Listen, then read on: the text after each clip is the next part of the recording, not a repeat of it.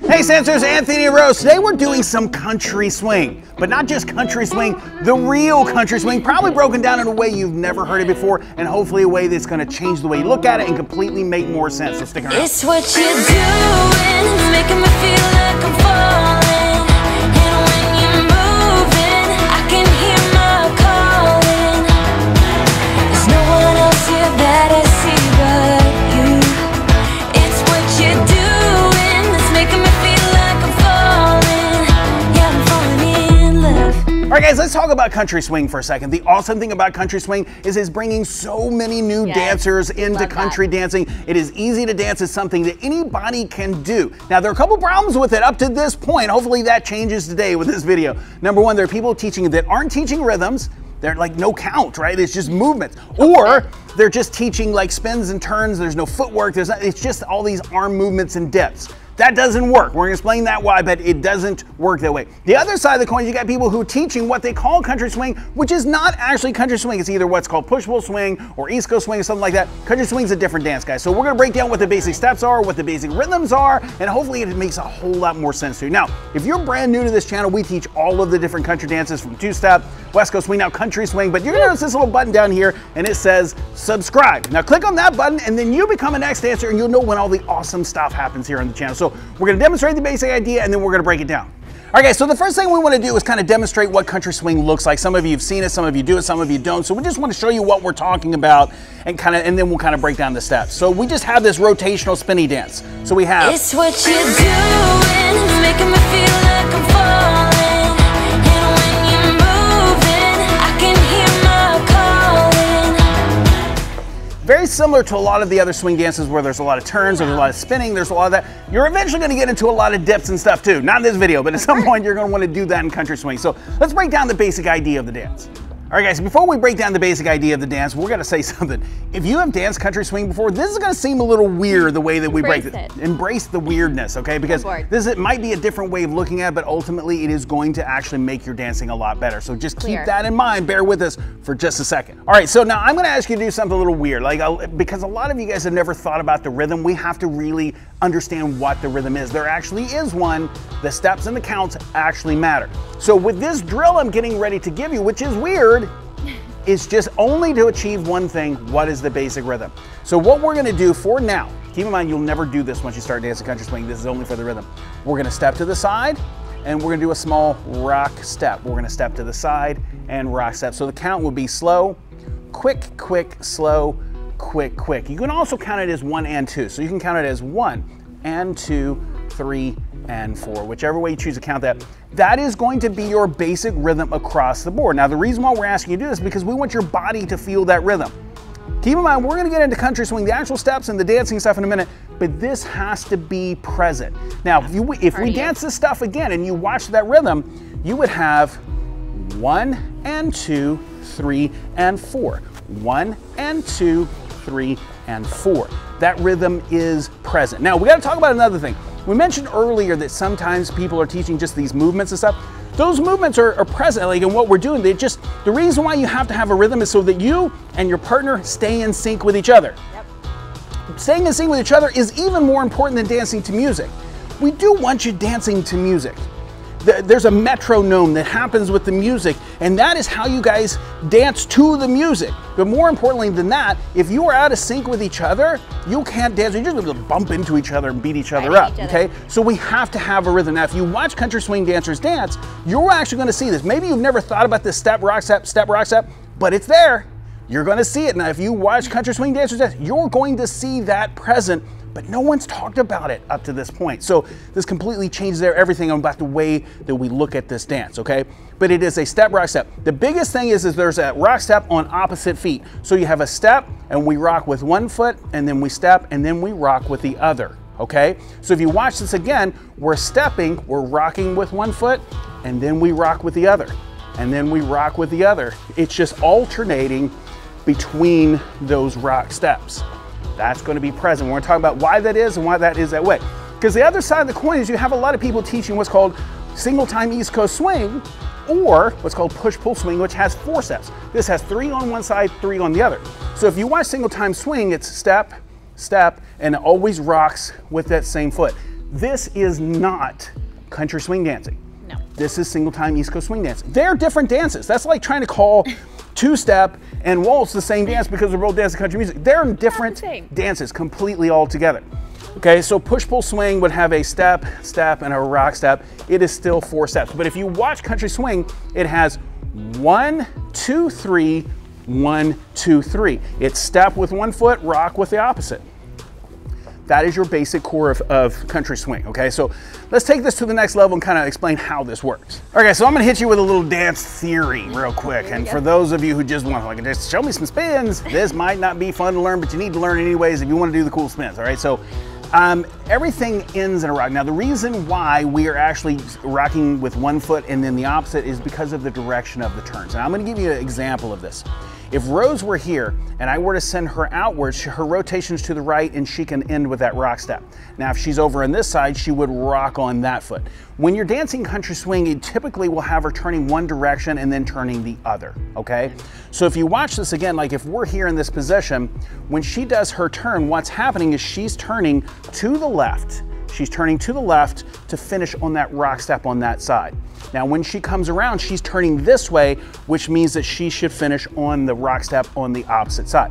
Now, I say rock step, it technically is a rock step for those of you know are comfortable doing rock steps and other dances like East Coast swing.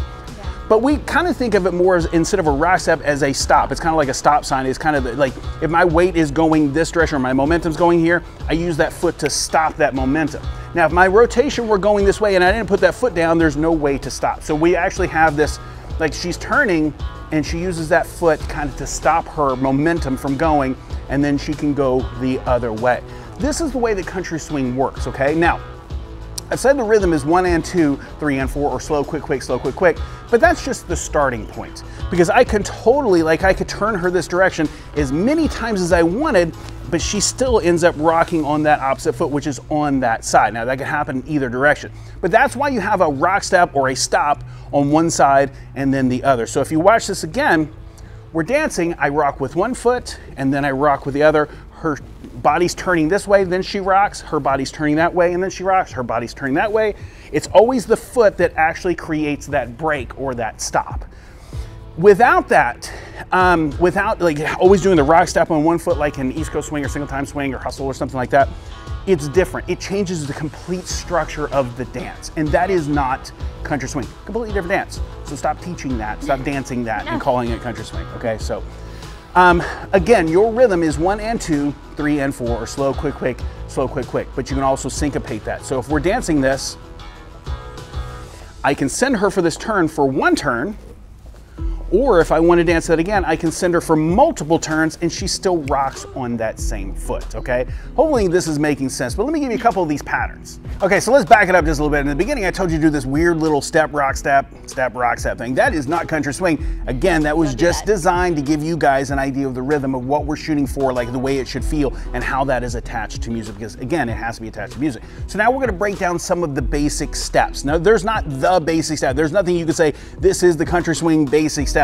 But there are some movements that are most common, the ones that are kind of like, I do this thing until I do other things, and that's some of the stuff that we're gonna be covering now, okay? So again, so if we're in this two-hand hold, the first thing we wanna do is think about the rhythm of step, rock step, or slow, quick, quick, 1 and 2, whichever way you wanna count that. But I'm gonna draw her into me as we both step. I'm stepping with my left foot, she's gonna step with the right foot. I'm gonna bring her towards me as I step to the side. So as I'm bringing her towards me, I'm stepping to the side, and I'm actually separating my arms. Once I've separated my arms, then I'm gonna bring the hands down, rotate her, and we both rock with that opposite foot. So I'm rocking with my right foot, she's rocking with her left. The way that we're gonna think about the patterns beyond this is kind of a she goes, he goes. She has her half, and he has his half. Now, it's not always that case. He doesn't always turn or something on his half, but if he's gonna turn, it's usually on his half, and if she's gonna turn, it's usually on her half, okay? So what we have is we start this with her half. This is her half. Now it's his turn. So what he's gonna do, he's gonna take his right hand, he's gonna turn to his left, and he's gonna step under. That's his half, and then we drop that hand and pick it up and rock step. Now it's gonna be her half so that she turns and rock step, and then he can turn again, and we can repeat this over and over, these alternating turns. So it's kind of like he goes, she goes. Again, we only have one step, rock step, one step, rock, step. That's really important to maintain the rhythm. Now, again, like I said earlier, when you get to advanced levels, you can spin her multiple times as long as you end up on that rock, step. The count just syncopates from there, okay? Lots of variations, lots of things to do, but what you're gonna find now, if you go back and you finish watching this video, you go online, you watch some, like whether it's on Facebook or Instagram or YouTube, whatever, and you watch some of the best country swing dancers, you're gonna find this in there. Does it mean they always do it? No. Sometimes they just kind of dance, they just kind of walk around and they do things like this, but eventually they come out with a rock step, okay? That rock step is kind of the reset before the next thing. Right. So in that same pattern we just showed you, the steps are just step, rock, step. You know, notice each time when we do this, we're just stepping and rocking with the opposite foot. Rock, step, step, rock, step. Guys, with the upper body, we really want to avoid this whole push and pull concept. So we're not actually going to push her away, and we're not going to take her arms and pull them towards us.